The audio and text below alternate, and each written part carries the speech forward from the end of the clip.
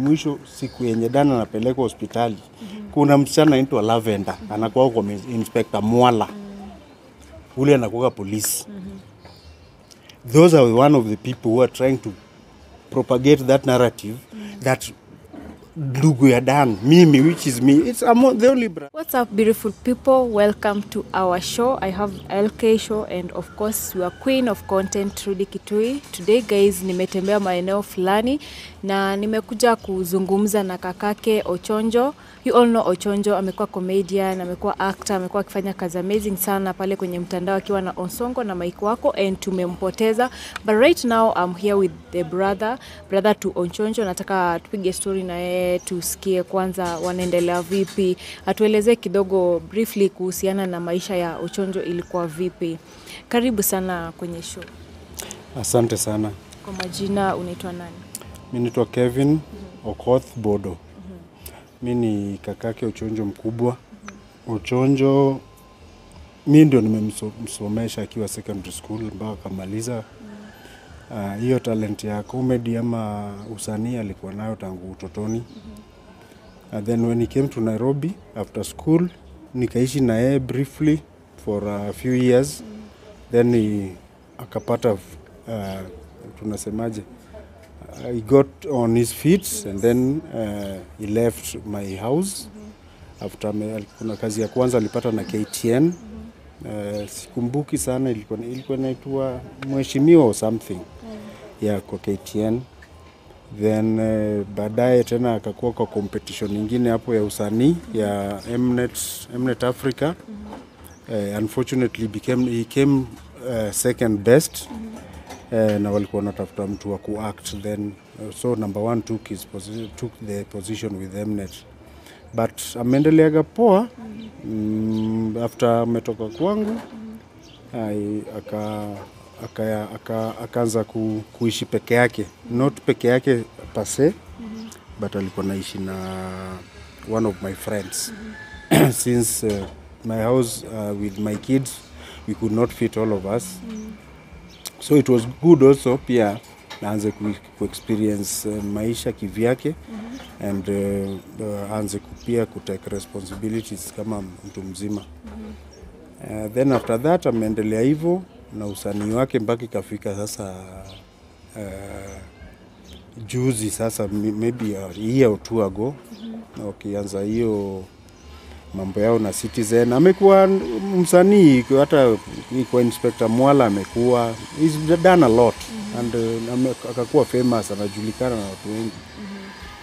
So the most recent one ikakuwa ni Nyarkochia, which airs on Ramogi TV. Na marafiki zake pia wengi nawajua, kina Arigi, Joanna Arigi, I think she's the main cast hapo kwa Nyarkochia. Then kuna rafiki yake mwingine anaitwa Onjiri. Onjiri pia ni msanii.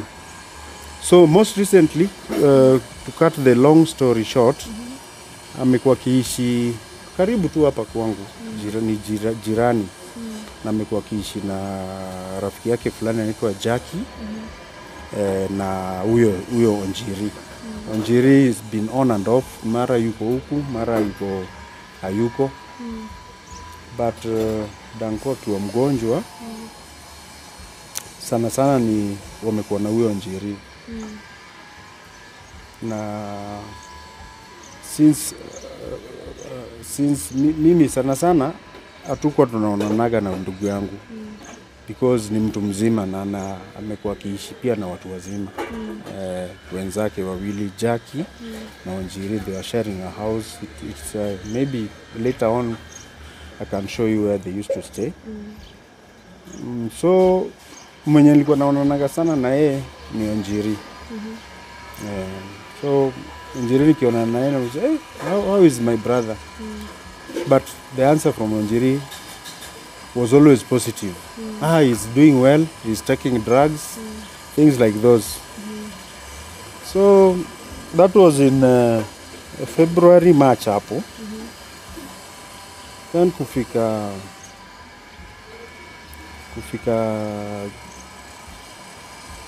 towards the end of April,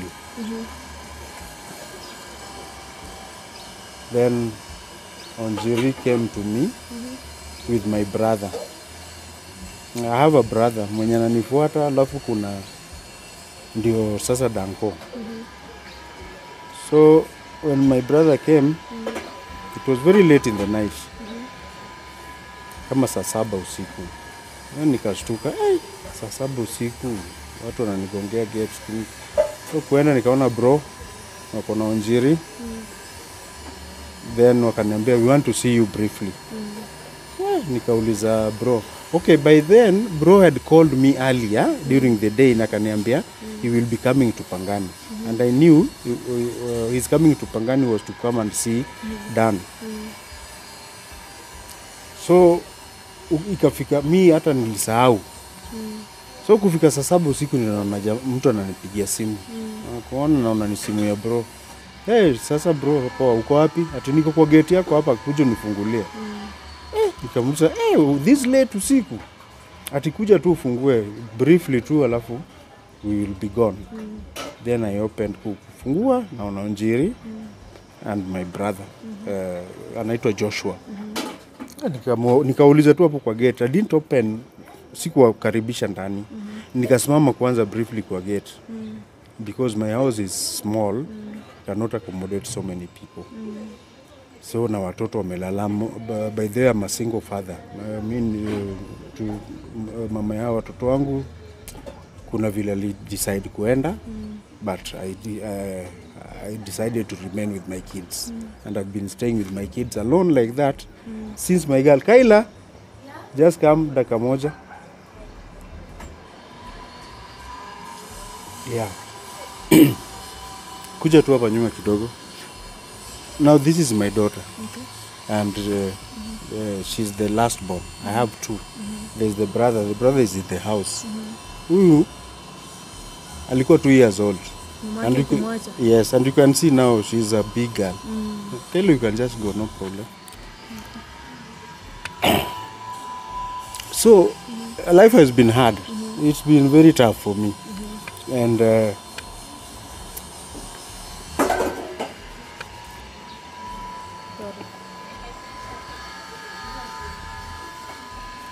so my brother Dan,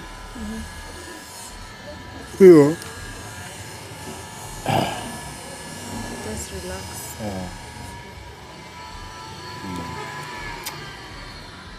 Unajua Mungu upanga vitu zake pia.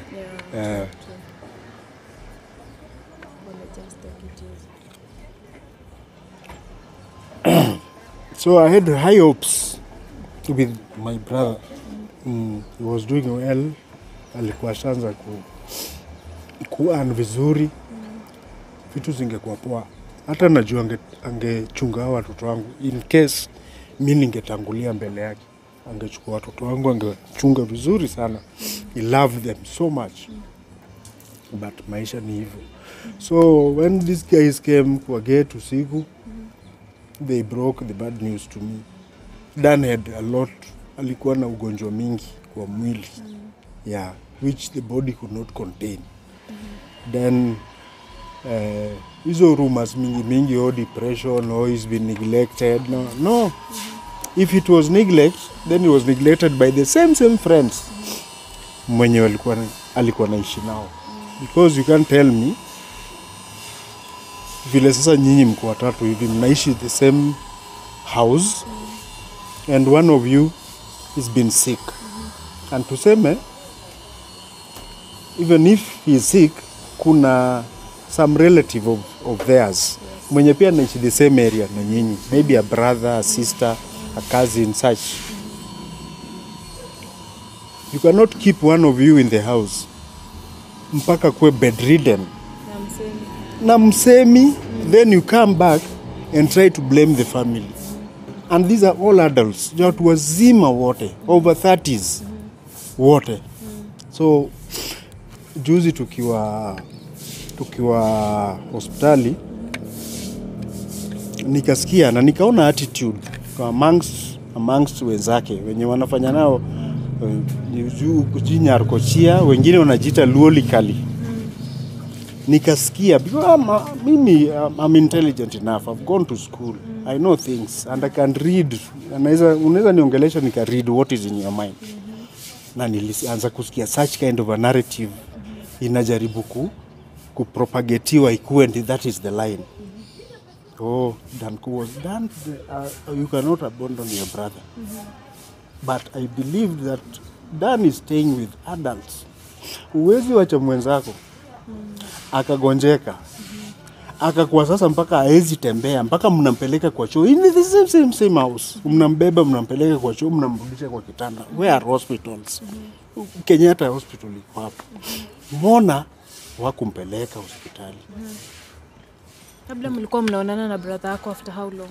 Brother yangu tulikuwa tunaonana, tuko mtaa moja, so I didn't have any doubt in my mind that unajua sisi ni watu wazima. Danko si mtoto mwenye anaweza fuata every time niende nijue anaendeleaje. And mimi namuona kwa TV is doing his things. I'm so happy for him.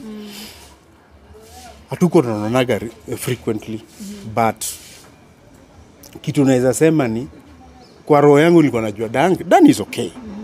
Unaona? Dan is okay. Sometimes I could call him. But kusema ati nilikuwa naona na yeye on a daily basis, maana that one I would be lying. Yeah, but ni vile naweza kwa naishi hapa na naishi pale. Tuko na shughuli zetu, and I've told you a little about my life. It's been hard on me. Lazima niamke 5 asubuhi nipeleke watoi shule. Huyo kijana yuko form 3 na hajaenda shule, by the way. He's with me in the house because of mambo school fees. It's hard. It's hard. So hata hiyo kuanza kufikiria about my small brother kama Danko, and ni mtu pia ni mtu yuko kivyake, you know. I hope you understand. Yes. So hatuko tunaonana recently, but tunaweza onana hata kwa barabara, anapita naenda anione niaje Bishop. Mtaani hapa mimi huitwa Bishop. Niaje Dan, poa, uko unaendeleaje? Niko sawa. Pite tu aende. I wouldn't have a problem. My problem was, how do these people, Onjiri and the rest, they are about 3 guys and the lady. How do they try to push a narrative that Danko aliwachwa na family na wanaishi na yeye kwa nyumba moja, and they claim to be his friends. Mtu utakaje na mtu mpaka alemewe, mnampeleka kwa choo, mnamrudisha kwa kitanda, bala kumpeleka hospitali when Dan was still had strength, could walk by himself, could explain to a doctor kitu anasikia kwa mwili. Mpaka dakika ya mwisho siku yenye Dan anapeleka hospitali, kuna msichana anaitwa Lavender anakuwa kwa Inspekta Mwala'S, ule anakuwa polisi. Those are one of the people who are trying to propagate that narrative that ndugu ya Dan, mimi, which is me, I'm the only brother. Ati niliabandon Dan, while wanawacha wenye walikuwa naishi na Dan pale, hadi Dan akalemewa mpaka anabebwa, ndio tunampeleka hospitali. And that was too late.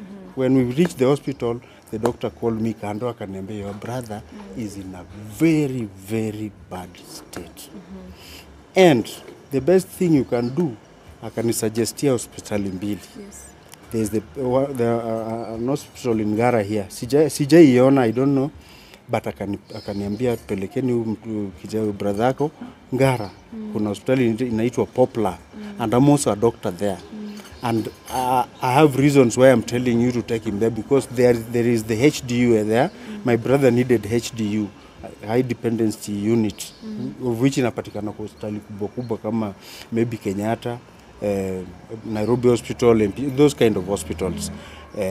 Na pia mimi na marafiki zangu tulikuwa tushamwa tuna transfer Dan from pale Kiambu tumpeleke. There's an hospital in Kasarani inajiita St. Francis. When I suggested to that doctor about St. Francis, he was okay with it, but not 100%. he wanted that to take Dan to Poplar. And when we asked about the charges, we were told that we should be having like 200,000 bob deposit, which that deposit was not all, but if my brother could be treated with less than that amount, then tutarudishiwa ile pesa imebaki. But your 200,000 was like a deposit. If things goes bad, the 200,000 is there. If things goes well, my brother would be would heal, and we would be given a bill. Kama ni less than 200k, we would be given a change. Kama ni more than that, then we would raise funds to lipe your bill. So briefly, hivyo ndo imekuwa. But watu wanasemaga mpango zote ni za Mungu. Maybe hizi zote zilikuwa zinafanyika hivyo because God wanted my brother to go to him. I don't know. I'm just human. But there are people to blame, of which I could be one of them. But Mimi, my story, that is my story. So the viewers can make their own judgment. But I love my brother. Mimi ndio nimemfundisha mpaka kamaliza shule. Hata unaona tunafanana. Watu hapa mtaani, kuna watu wakiniona wananiita Danko. Kuna watu wakiona Danko wanamuita Bishop. Na huwa tunaitikia tu. Fiti, you know hiyo story mingi isha. That is how, and nobody can fault me about my brother. I love Dan so much, so much, and even where he is, he knows. But utuache mambo mingi. Kama kuna watu wanataka kutusaidia tupatie Danko the best of send-offs, watusaidie. Otherwise mimi sina maneno mengine. My brother is gone, he's gone. Ningekuwa na uwezo, ningefanya ile ingewezekana, aendelee kuishi. There is a friend of Dan, walisoma pamoja, anaitwa, he's a DJ at Citizen na Ramogi TV. Anaitwa DJ Ken. I think most of the viewers here wanamjua. Yes. That guy is a very nice guy. When he joined secondary school, he found my brother in Form 3, I think. And hizo masiku, hata mimi nikisoma tulikuwa na ukiingia Form 1 unapewa jamaa, anakuwa kama master wako. Yeah. So Dan was his baba. And he only has good stories to tell about my brother. And he really felt it. Tukiwa hospitali, saa zote nilikuwa nalia tu. While my brother was still sick. So kijana namwambia asante mingi DJ Ken. He pulled me aside, akanipatia a brief story of his mother. His mother was in hospital for like 1.5 years. So he knew much about mtu kwa hospitali na mgonjwa. He pulled me aside, akiona nalia, akaniweka kwa kona fulani, akani like counseling or something. And he's a small boy. Ni kijana, hata naweza sema ni kijana yangu. Akani lecture, akanishika mkono, tukaanza kuomba. Mimi nikamwambia tu Mungu, kama kuna kitu yoyote mwenye Danko amekosea mtu yoyote dunia hii, umsamehe. Na kama unaweza muheal because mimi now I'm overwhelmed. But kila kitu tunakuachia. We prayed with that guy for like 5 minutes. But hiyo siku mimi instincts zangu azinidanganyagi. I felt strongly when I was from the hospital. Ushaendaga mazishi, kuna zile wimbo watu imba time ya kuzikana. I tried to resist those songs. They were ringing in my head. You know, like my mother also passed away like 2 years ago. Hizo wimbo zilikuwa zinaimba tu za Kijaluo, zinaimba tu kwa najaribu kuresist, najaribu kuzikataa. Then saa 8 usiku napigiwa simu, my brother was no more. But I really felt it. When my mom was sick also, nilipigiwa, she was in Kisumu. Napigiwa simu na my elder sister, aitwa Monica. Hey, mother ni sick. Unaweza travel ukuje Kisumu? Nilishindwa. I told Mon, I'm not feeling, si feel vizuri na hiyo ugonjwa wa madhe. Hizo zingine zote mi feel tu vizuri. But I'm not feeling well with this. Nyinyi just try and handle. If there's anything, just give me a call. Kama kuna mali naweza saidia, nitasaidia. Lakini coming there, roho yangu inakataa. And the same happened with Dan. When Dan was, siku hiyo alikuwa anapelekwa hospitali, nilishindwa hata kuenda kumbeba. So I sent my friend to help Onjiri and I think huyo Lavenda wa Inspekta Mwala'S was also there. I cannot, you can see it. I could not handle it. So after amepelekwa hosi au kufika, there's also kijana wetu mtani hapa anaitwa Wanjoi, Panya also went. So Panya ndiye alikuwa ananibrief, Bisho tumefika. Alikuwa nakataa asiweke kwa ward, lakini tumemconvince ameingizwa. So you call this ward, wakanipatia details. Then the following day I went to see my brother. Since then I was there every day. Mpaka sasa siku ya mwisho.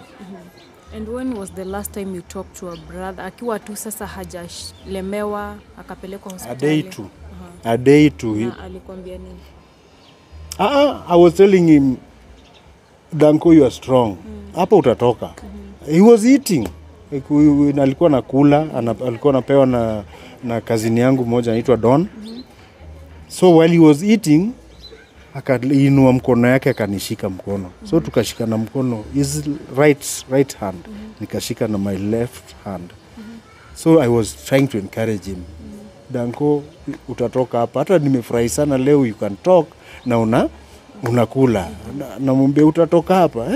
Ndio nitatoka. Utatoka. But I could not contain. So following day kuenda, he was not himself again. Now sasa hata nioni, anajaribu kufungua macho hata hawezi. Chakula akuli. Then I just left. Nikawacha kina Mike Wako hapo. Tulikuwa na hiyo crew ya Mike Wako na Chicha, anaitwa Chicha. Kuna time pia tumeenda na Osongo huko, that small boy. So mimi waga nashindwa, very emotional. So mimi nikawaacha hapo. But kutoka hapo, that's when now huyu kijana anaitwa DJ Ken akaniona na akanifuata, akaona nalia. Ndio tukaenda hiyo sehemu, akani cancel kidogo, then tukaanza kuomba. Yeah. That's how it went. Okay. Ripoti ya daktari nasema Danko alikuwa na shida. Danko had organs. Organs zake za ndani kama zote zilikuwa zimebeat. Liver, kidney na hizo plus sasa kitu sasa hizo zote doctor alikuwa anatuambia those were treatable. So kitu imemuumiza Dan. Then had tuberculosis. And TB, you cannot treat TB while these organs are not functioning.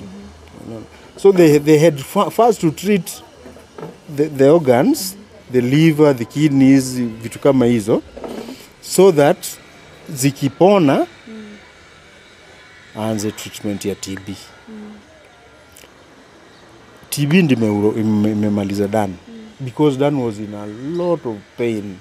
I could not singeweza stand hata kukaa hapo hata dakika moja. Hata kuna nurse pia tulihire specifically kuangalia juu hiyo hospitali haina enough nurses. So there is a retired nurse, she's a caregiver. Very very very very nice lady anaitwa Margaret Hinga. Margaret Hinga was there with my brother every time. Yeye ndiye alikuwa anamuosha, anamweka diaper, nini, such kind of stuff. But Dan was in a lot of pain. Hata kumshika tu nitaka kumgusa, he would like piga nduru. And those are the kind of things that I could not stand. But kitu imemaliza Dan ni tuberculosis. Because ni kama hiyo TB ilikuwa ishaendelea sana. It was in very very, those stages mbaya.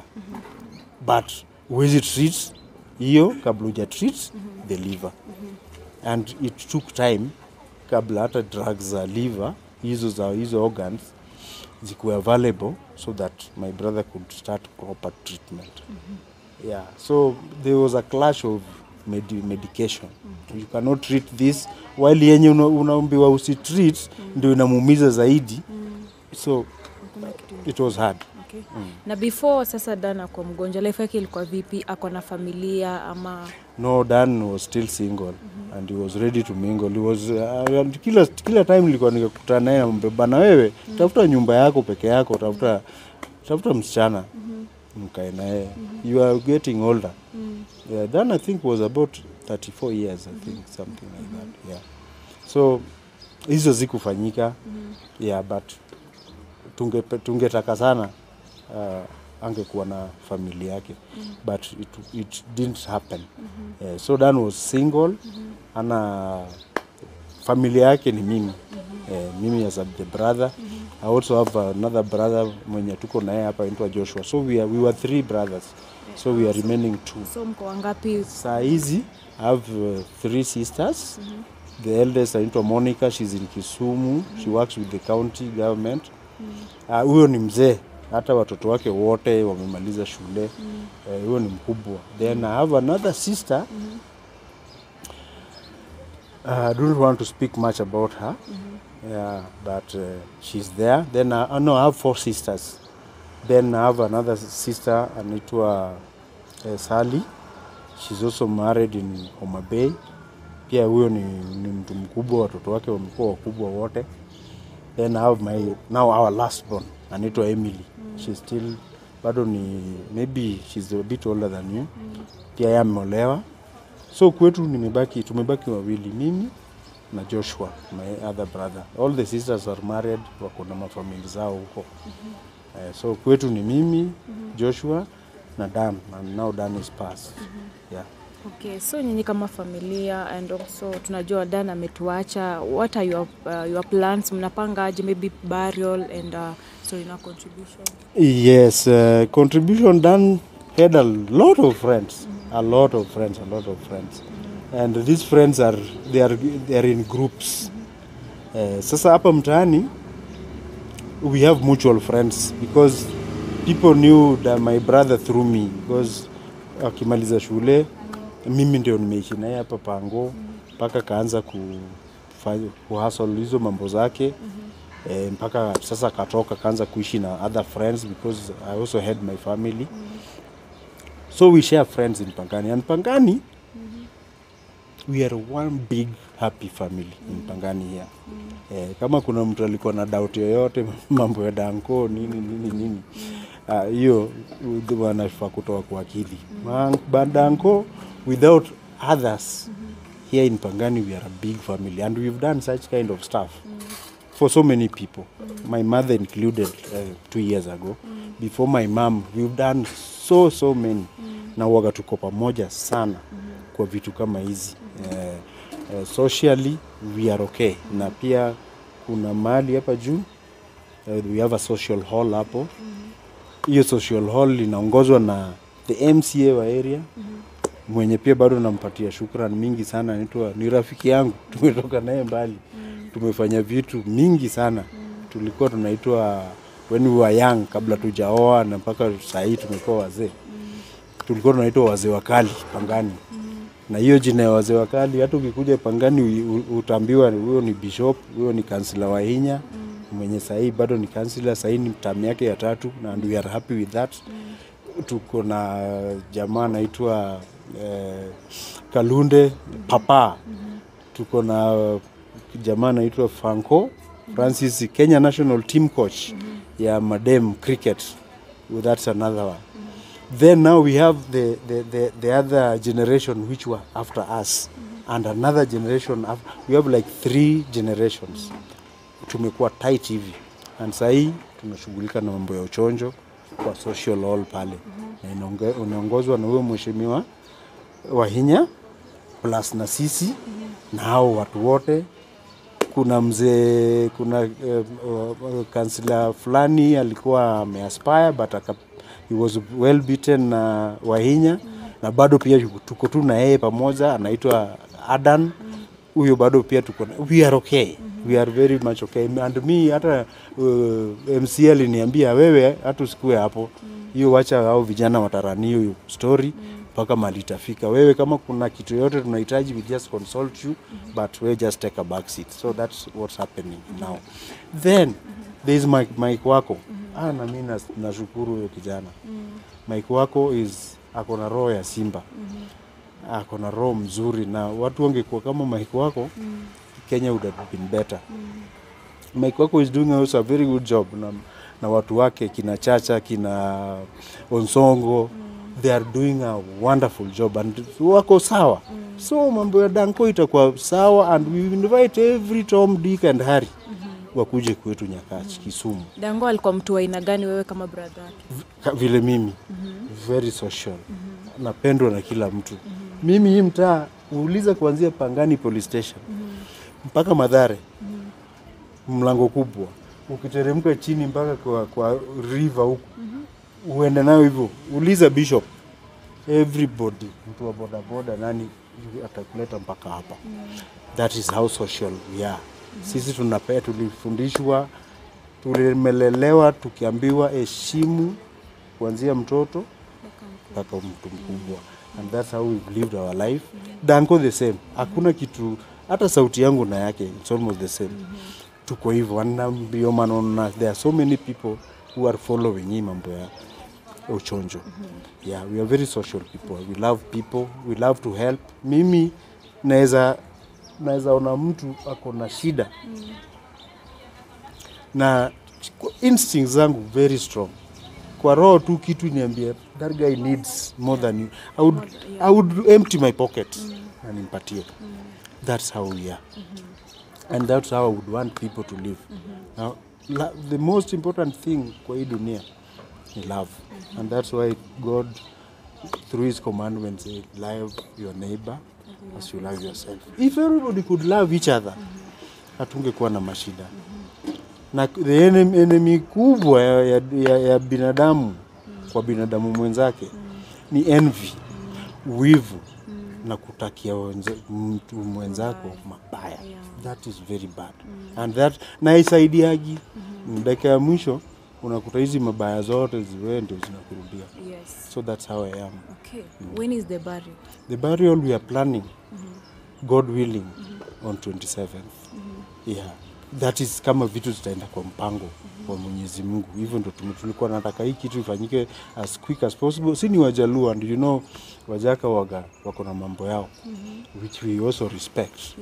But we wanted to do this thing as quick as possible. So that's why we planned that in 2 weeks time we should bury our brother. Sasa zingine mimi upenda pia Waislamu. Unaona hiyo mtu ukikufa asubuhi by saa 8 mambo, it's very nice because it saves us, to save emotions na pain. Unaona, sasa mtu akizidi kukaa saa zote unafikiria, mimi silali, siwezi lala. Saa zote naona ile scene ya hospitali pale, vile my brother was like struggling with life. It pains me. So Mungu, God willing, 27. Yeah, and we also need support. Hata kama nasema tumejipanga kama Pangani, we need a lot of support from everybody mwenye alikuwa anajua Ochonjo. Yeah. Tukimalizia, kuna watu ambao wamekuwa wanazungumza mambo mingi kuhusu Danko, wanasema mambo mingi sana, mara vile umesema familia iko inamsupport, alikuwa anaishi maisha ya kuteseka, mara depression, mara sijui nini. Wewe kama brother yake, what can you say about that? Those are what can I say? Those are, I would say those are not friends of Danko. Those are agents of doom. Those are not good people. Whoever is saying such kind of stuff, si rafiki wa Dan. And those are the kind of people I've just told you about. Wenye wanangoja kitu ifanyike, and it's not right at all. Danko was never abandoned by anybody. Danko was an adult, could handle himself. Danko stayed with adults in the house. 4. There were 4 in that house. Watu wazima wote wanafanya kazi, watu wamesoma. That kind of stuff is bad, and they should stop it. They should stop it kabisa, na waomba wawache vitu kama hizo. Those are the kind of people wenye wanangoja opportunities kama hizi to spread rumors, malicious. Vitu si mzuri. It's not right. They should just stop. Okay. If you want to maybe to channel our contribution maybe to our viewers also, unaweza wapatia namba yako and also we'll pin the number. Yeah, I think we will pin the number. They should just channel because sahi kwenda kwa process ya kutafuta till number nini, it will take time. They just forward that to my number, which is 0704 967780. I would repeat again, 0704 967780. Yeah, watumetu pesa hapo na itasaidia the long course ya kwenda kupatia Dan a very decent. Guys, let's do this. I want to take this opportunity to talk to you. If hata kama uko na 50 bob, 100 bob, uko na hiyo pesa kidogo uko nayo, hiyo namba tutaweka pale comment section na shaisema let's send something to him to support Danko. Ochonjo wanamuita Danko, si tunamjua kama Ochonjo. Let's support his burial, tujue at least tumsindikize vizuri. And I want to also take this opportunity to tell you that just be strong. I know it's not easy. Siwezi sema ati sijui hata niseme aje, but I know God is going to be with you. True. He's going to give you strength. And we believe everything happens for a reason. True. Yeah, it shall be well. Yeah. Asanteni sana Trudy. Yes. And your boys here. Yeah. Nashukuru sana na naomba kila mtu sikile tunaenda kwetu kuje mjue kwetu. Watu wanasemaga ati si mzuri, ati unangoja nikufe ndio ujue kwetu. Ochonjo ndio is gone, kujeni mjue kwao. Asanteni sana. Thank you so much. So guys, to wind up this video, make sure you subscribe to LK Show and Trudy Kitui. We are road to 50k subscribers. After tukiposti video tuko 50k. So guys, let's do this. And I've said venye nimesema to support brother ya Danko, tumsupport